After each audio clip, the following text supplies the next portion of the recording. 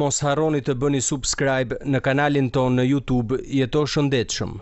38% e fëmijëve që vuajnë nga infeksionet e veshëve aktualisht kanë këtë shkak. Çfarë është infeksioni i veshit? Infeksionet e veshit ndodhin sa herë që bakteriet ose virusi prek ndonjë pjesë të veshit dhe shkakton inflamacion. Kjo mund të ndodhë në pjesët e jashtme, të mesme ose të brendshme të veshëve. Ka disa lloje të ndryshme të infeksioneve të veshëve të zakonshëm që prekin fëmijët dhe të rriturit. Dy nga më të zakonshmit janë infeksioni i veshit të mesëm. Infeksionet akute të veshit të mesëm më zakonisht janë reflektuar nga mjekët si media otitik akute, ata prekin fëmijët zakonisht dhe përfshin llojin e infeksionit të veshit të quajtur veshinotit. Infeksionet e brendshme të veshit, këto janë shumë më të rralla se infeksionet e veshit të mesëm. Mjekët i referojnë infeksioneve të veshit të brendshëm si neuritis vestibular dhe labirinthis. Këto janë infeksione që ndezin veshin e brendshëm ose nervat që lidhin veshin e brendshëm me trurin, duke shkaktuar simptomat e infeksionit të veshit, probleme dëgjimi dhe marramendje. A infektohen veshët ngjitëse? Infeksionet e veshit mund të jenë si bakteriale ashtu edhe virale në natyrë, ata zakonisht nuk janë ngjitës, megjithatë disa nga bakteriet mund të jenë. Për shembull, nëse dikush zhvillon veshët e notit nga noti në ujë të ndotur me baktere të dëmshme, atëherë bakteret e vet janë ngjitëse.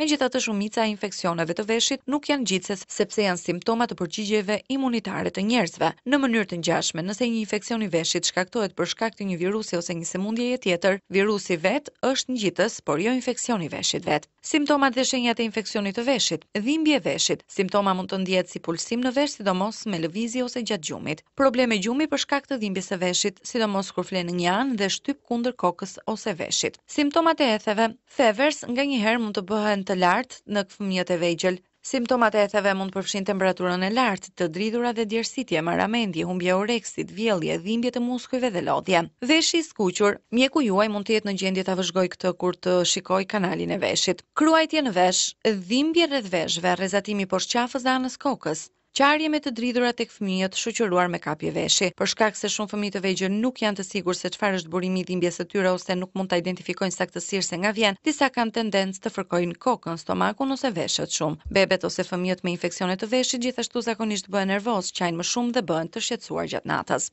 Ndonjëherë ka shenja të ftojes. Kollitja, teshtima dhe hunda e mbingarkuar mund të lidhet me infeksionet e veshit, sepse të gjitha janë shkaktuar nga entja në mukozën e aparatit të frymëmarrjes, gjë që çon në vështirësi të frymëmarrjes normalisht në disa raste.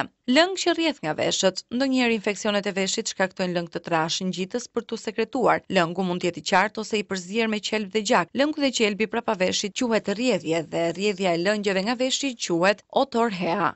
Me infeksionet të veshëve të brendshëm mund të ndodhin ndryshime indiore, duke përfshirë ndryshimet e dëgjimit, marramendje, humbjet e ekuilibrit, të vjella dhe marramendje. A mund të shkaktohet infeksioni i veshit komplikime afatgjata? Vetëm në raste të rralla, një infeksion i veshëve përparon për më shumë se 1 deri në 2 javë, në të cilin rast trajtimi nga një mjek është i domosdoshëm për të parandaluar komplikimet. Disa simptoma afatgjata në infeksionin e veshit mund të përfshin komplikimet e dëgjimit. Në raste të rënda, infeksioni i veshit mund të shkaktojë që membranat mukozale të rriten dhe të sekretojnë lëngun për disa javë dhe pas zhdukjes së infeksionit fillestar. Kjo quhet mediotitis me rrjedhje, i njohur edhe si veshja me zam, e cila është shkaktuar nga mbushja e zgavrës së kokës. Kjo ndodh shpesh në infeksionet e veshit të mesëm dhe zakonisht pastrohet vet, por nëse vazhdon për më shumë se disa ditë dhe infeksioni nuk është trajtuar, ndonjëherë mund të ndodhin ndryshime në dëgjim dhe balancim. Megjithse është e rrallë, dëmtimi i veshëve që shkakton ndryshime dëgjimi ndonjëherë mund të kontribuojë në vonesat e fjalës dhe në sfidat e tjera në zhvillimin e gjuhës nëse fëmia nuk trajtohet kurrë për të kapërcyer këtë kusht.